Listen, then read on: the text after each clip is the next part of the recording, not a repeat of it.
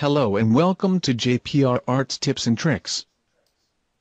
In this episode, we will show you how to add a custom tab to the ribbon in Microsoft Word.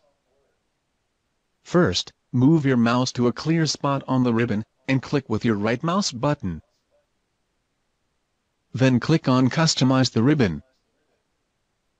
A new window will pop up. Now click on New tab. After that, click on New tab, Custom, to select it, and click on Rename. A new window will pop up, where you can rename the new tab. We will call it Handy Shortcuts. After that, hit OK.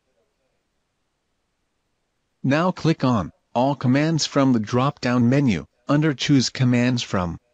This can take a while to load all the commands.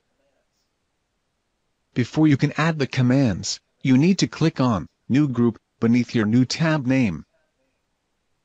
Now you can add commands by clicking on them and then hitting the Add button in the middle. Just take your time to go over all the commands you want to add.